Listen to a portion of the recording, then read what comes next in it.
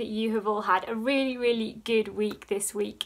We have got another Zoom catch-up call for you guys at 10:30 again today after this video. It would be lovely to see you there if you're able to join us. We'll play some more games. We've had some good games of Pictionary the last few weeks, so I think we'll be carrying that on as it seems to be so popular at the moment.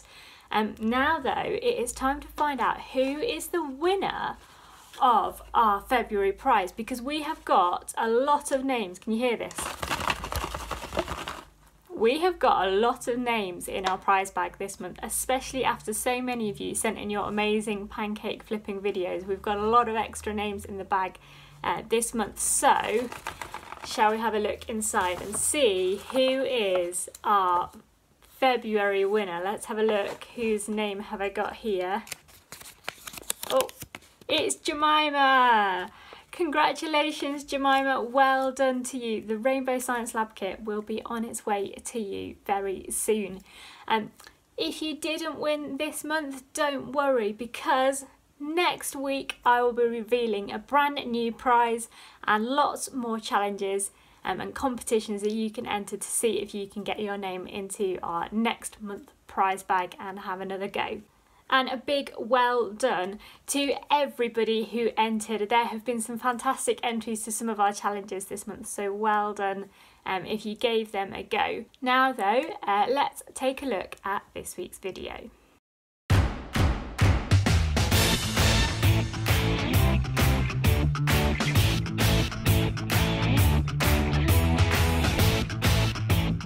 What's up, people? I am Haley.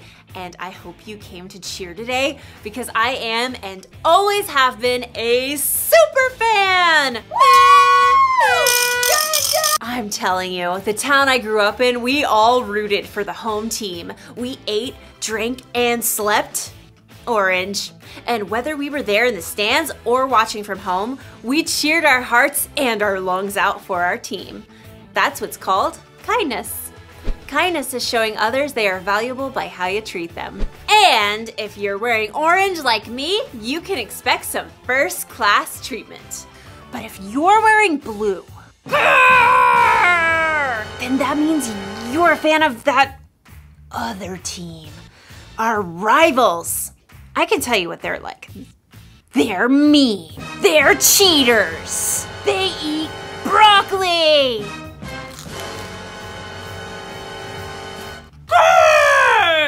They're pretty scary. I've actually never met one in person, but that's what I've heard. I am not a fan. Not a fan. You know, if I saw someone on that blue team lying on the side of the road, you know what I'd do? I'm actually not sure what I would do. I'm not sure. But today's Bible story will help us know what we should do. Broccoli!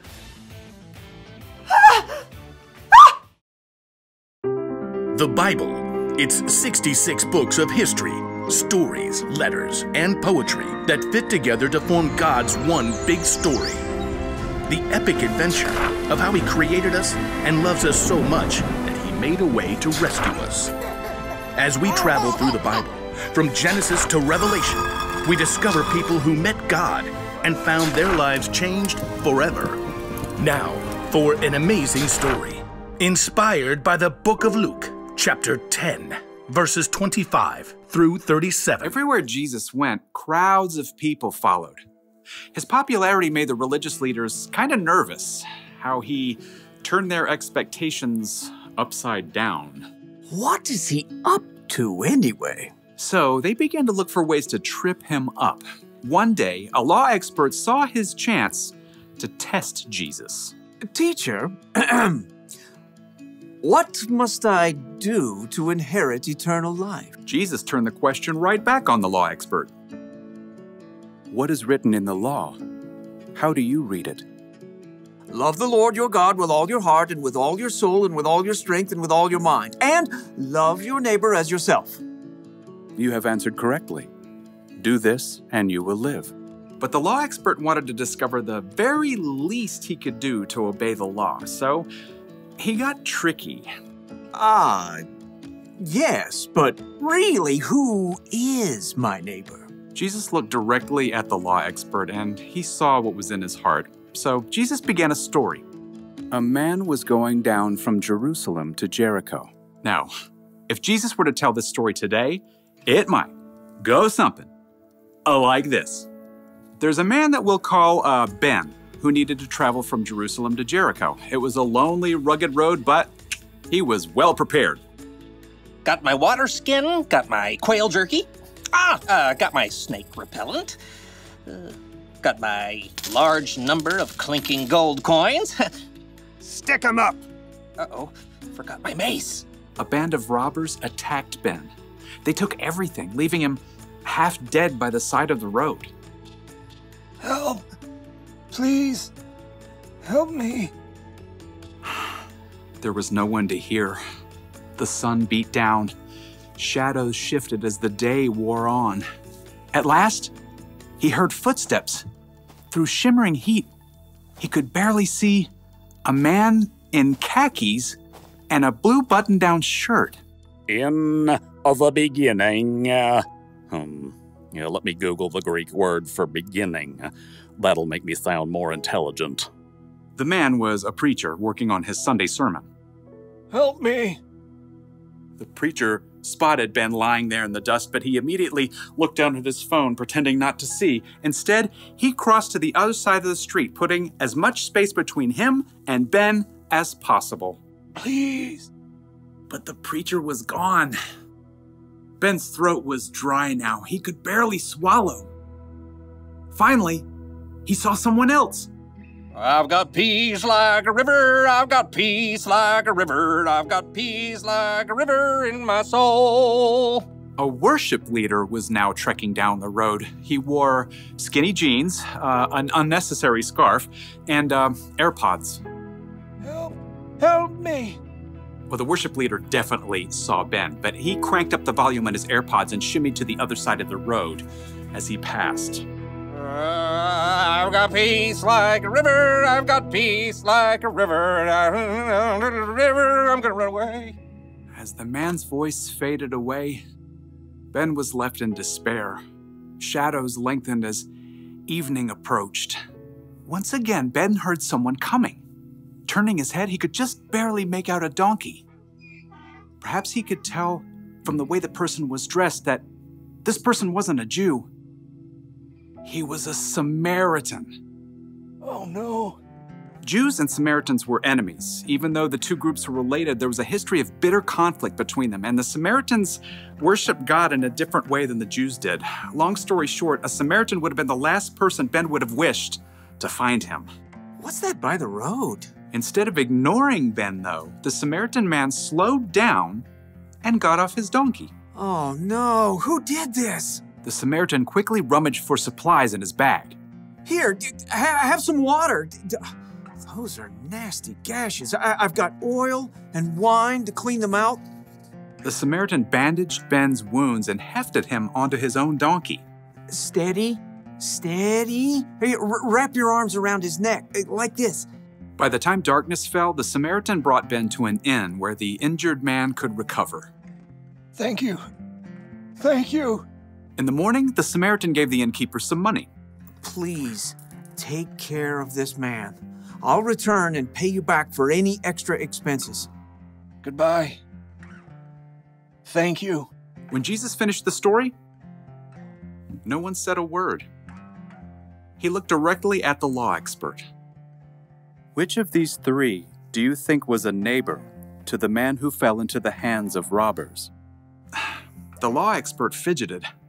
To admit that the Samaritan had acted as a true neighbor was to say that everyone is a neighbor, no matter how different they may be. I suppose, in this case, one would have to say, the man who had mercy on him. Go and do likewise. Jesus' story was clear. Love your neighbor as yourself isn't limited to just the people in your neighborhood. Your neighbor means anyone who needs you to show them God's love.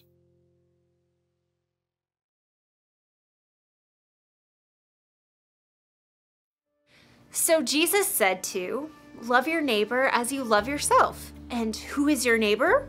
Well, it's the person who lives next door to you, or in your apartment building, or in your neighborhood, or the town you grew up in, or your country, or your planet. In short, your neighbor is everyone. That includes people who look different from you, people who believe different from you, people who have more money than you or less money than you, everyone. Jesus said we should go and be kind to all of those people. It kind of makes me think of the fans of that blue team. If I'm supposed to be kind to everyone, that includes them. But how? How can I be kind to someone who's so different? Maybe I could try putting myself in their shoes. Whoa. Well, that's a start. What else can I do? Maybe I can find out more about the Blue fans so I can see what we have in common. Like, I'll bet they grew up rooting for their team just like I did. I'll bet they cheered their hearts and their lungs out. And I bet they ate, drank, and slept blue too. Maybe we're more alike than we think. Or maybe we're just different, and that's okay. In fact, it's incredible to know that there are billions of people with all kinds of differences all over the world. So here's the one thing for us to remember today. Be kind to people who are different from you. Don't just think about what you'd want or need. Put yourself in their jerseys and think about what they'd want or need. It really is possible to be kind to everyone. You know, I hate to admit it, but I look good in this color. And another thing, broccoli? It's really not that bad. Bye, superfans!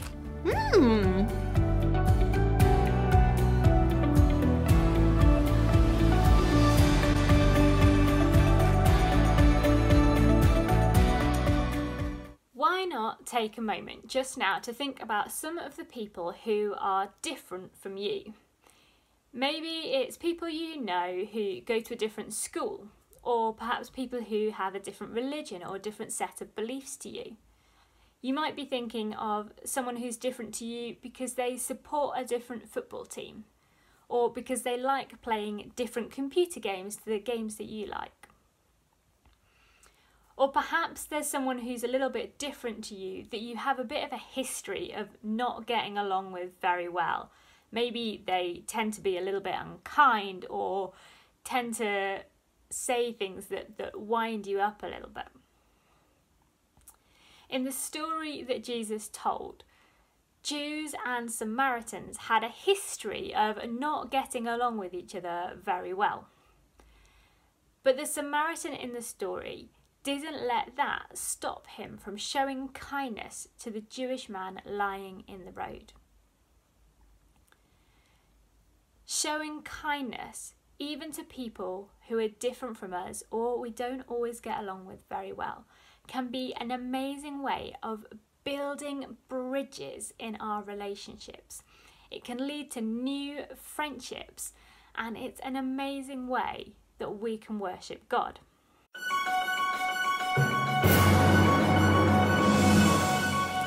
So, for your challenge this week, I would love for you to have a go at building a bridge.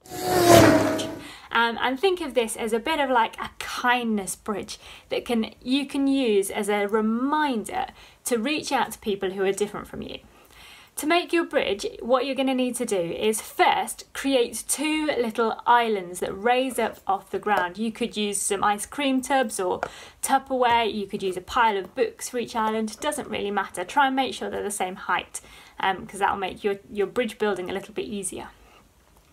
Then what you want to do is imagine that one island is you and the people you like and get along with who are similar to you, and the other island is anybody who is a bit different and maybe you struggle to get along with. You might want to try to create a bit of a river or pool of water between the 2 islands. You could use some blue paper or a towel or a t-shirt that's blue, something to represent You could even, instead of water, you could have it as lava. If you want to go orange, like whatever, you can do it as creatively as you like. And on your river or pool of lava, you want to write down some of the things that are the differences between you and the other island. Maybe some of the things that stop you from getting along, or maybe get in the way of you having a really good relationship. And then you want to try to build a bridge to connect the two islands. And you want to try and build a really strong bridge. So you could use any materials around your home for this. If you want to make it a bit more challenging, you could limit yourself to certain types of material. So I'm going to try and do my bridge just using paper. And you could also add to the challenge by seeing how strong your bridge is by testing it with different weight objects. So you could try different number of pennies or different vegetables in your kitchen and see how strong your bridge is. While you're building your bridge, you could either write these on your bridge, or if your bridge is made out of a material that's hard to write on, you might just want to talk about it with your family. Think about some of the acts of kindness that you could do, that you could show to the people who are different to you. And you might want to write those on your bridge. Like I say, if you've not got a paper bridge, if your bridge is made out of something that's hard to write on, then maybe just talk about it. Have a competition with other people in your family, see who can build the strongest bridge, the tallest bridge, the longest bridge, however you want to do it. Be as creative as you like. But don't forget to take a photo of it when you're finished and send in your pictures to me. My email address, as always, is in the description box underneath the video. If you send in your picture, then I will put your name into next month's prize bag. So like I say, next week we'll be revealing what that prize is going to be. So have loads of fun building your bridges. If you're joining us on Zoom then at 10:30, then I'll look forward to seeing you shortly.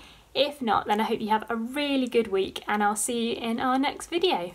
Bye!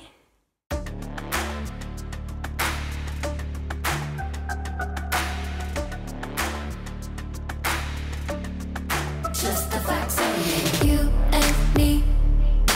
We don't see anything identically. Oh, it's the truth. Me and you, we feel and do differently. But now I think it's time I walk across these lines. You don't look like me, don't act like me, don't even think a thought like me. But you matter to me, definitely. It don't matter, cause you matter.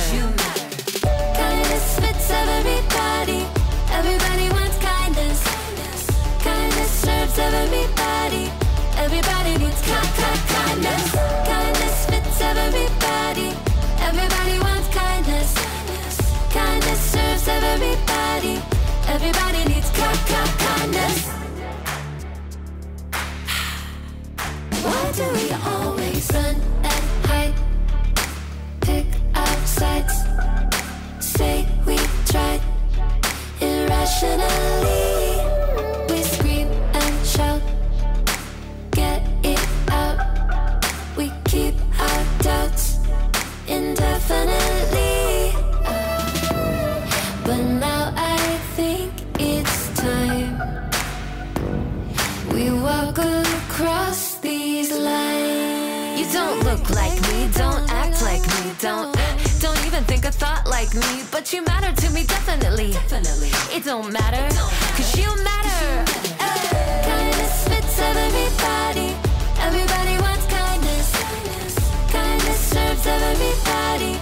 Everybody needs kindness. Kindness fits everybody. Everybody wants kindness. Kindness serves everybody. Everybody needs kindness.